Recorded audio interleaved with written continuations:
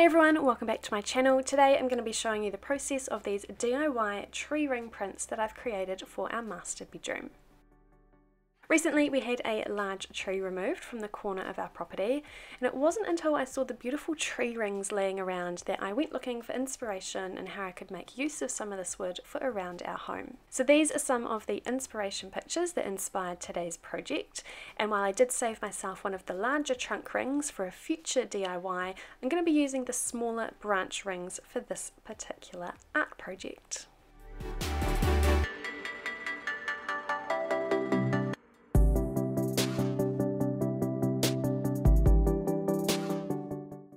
So I've picked several rings of varying shapes but similar sizes, and it's really important to let these dry out first. Now I did try and rush this process and ended up having my rings mostly all split from getting too hot too fast on a hot garage windowsill, but I do still appreciate the look of them and want to get some prints done before they split any further.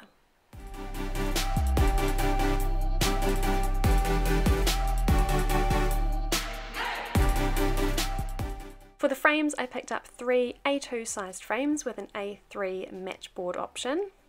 This trio will be for our new master bedroom, and I picked up some smaller square frames in the same wood tone which I'll use in our guest bathroom to create some continuity in art throughout the home.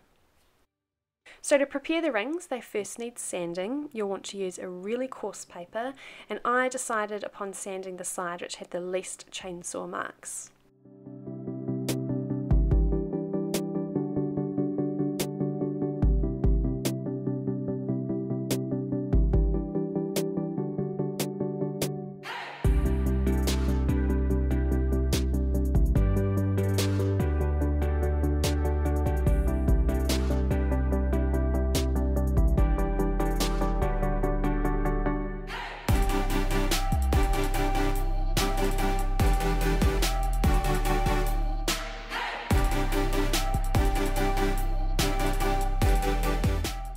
This sanding process took much longer than expected and a little bit more elbow grease. The chainsaw grooves go much deeper than I expected, and you do want to flatten these as much as possible for the best final prints.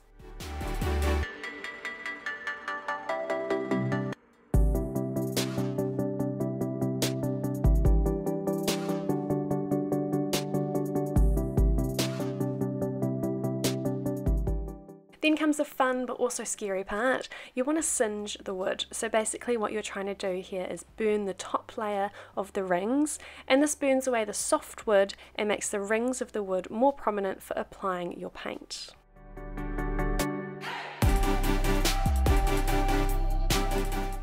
For this we used a gas torch, which made much faster work than the creme brulee torch I had originally planned on using.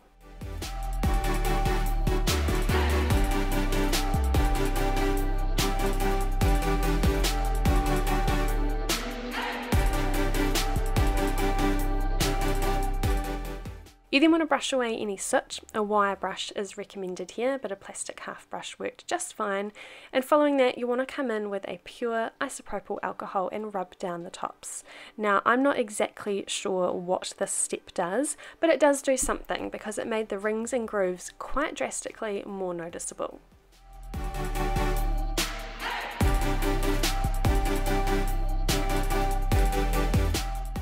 For this project I purchased some canvas art paper to do the prints on. It's a heavyweight textured art painter that paint won't bleed through. I picked up a 12 sheet pad for around $5 from Kmart, and I'm also just using some cheap Kmart acrylic paint that was around $2 a tube, and I only ended up using 1 tube of paint for the whole 12 paper sheets. I've seen others use black ink, but for me the acrylic paint worked just fine. The printing itself was a learning curve as I went. I learnt quickly that you want to apply a heavy amount of paint, and here I've used a mini foam roller. Get the paper straight on top of the wood ring, give it a quick roll with a second dry roller, making sure you hit every inch of the surface, and get that paper off again as quickly as possible.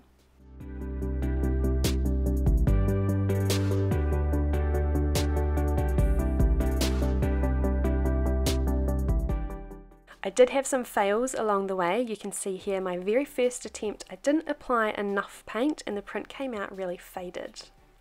This one, too much paint along with too much pressure. And this one I thought would be a really interesting ring to use because of the double hearts, but it kind of just looks like a weird jelly bean. And this one I'd attempted to use the backside of a spoon to smooth over the paper, and you can see my hand movements around the edge. But these ones were the ones to make it to the final drying stage.